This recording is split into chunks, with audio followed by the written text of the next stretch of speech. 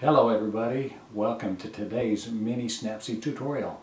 Today's lesson is on the brush tool, where a swipe of the finger can enable editing in specific parts of the photo. Let's go. Today we'll be talking about the brush tool, a very powerful tool that can be used to subtly or dramatically alter the look of your image. Using this tool you can brush over a particular area of an image to apply a desired effect to just that certain area. This photo I have opened in Snapseed already. We'll hit the tool selection and pick brush right here, and the screen comes up. You'll notice that there are a number of icons along the bottom, different brushes that can be used to paint effects. There's one for dodge and burn. That's for subtly darkening or brightening certain areas of the photo. There's one for exposure that also affects brightness, but the effects can be stronger depending on the strength you use.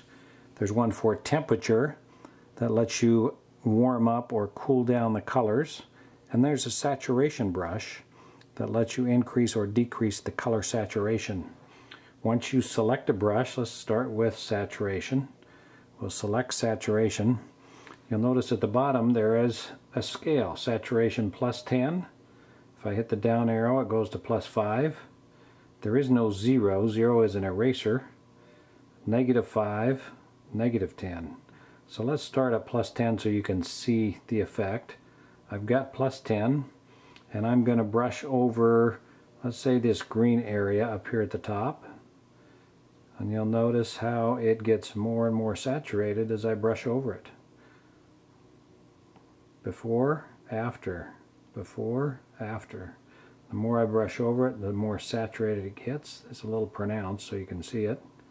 Before, after.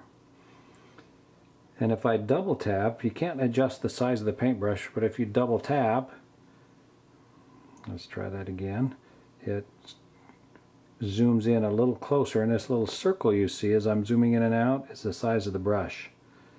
You'll see I've got a little part of her hair. Well, let me back up. If you touch this little eye icon here, then wherever the red shows up is where the effect has been painted. So you see saturation. I'm just going to paint some more here where all this green stuff turns red.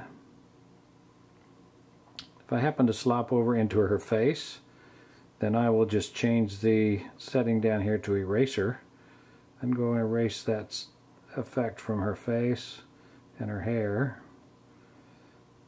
Double tap again and go out. I got a little spot there I missed. Whoops, that's erasing. So I'm going to add that back in.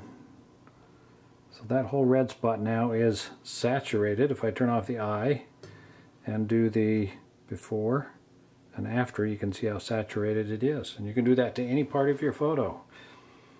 You can also go back to the brushes, choose the brushes down here. And we just played with saturation.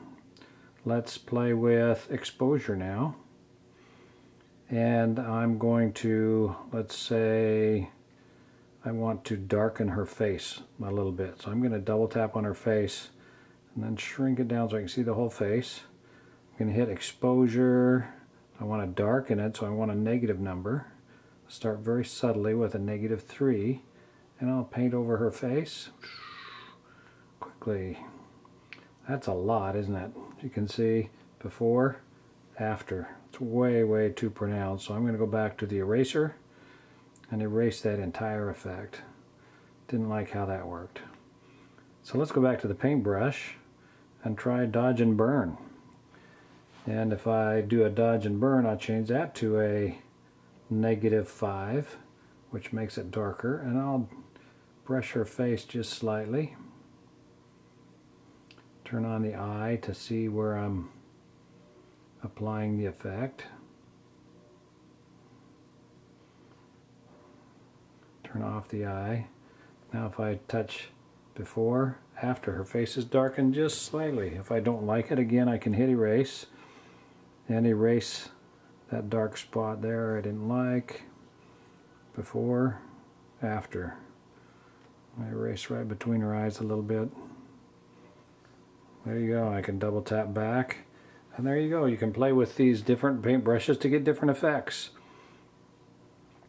And when you like it, of course, hit the check mark, hit save, and save a copy, and there you go. It gets easier. It's easy when you know how. It's easier when you've done it once or twice, and it's easiest when you do it a lot. So pull out your brush tool and play with it with the photograph. You can't really hurt anything.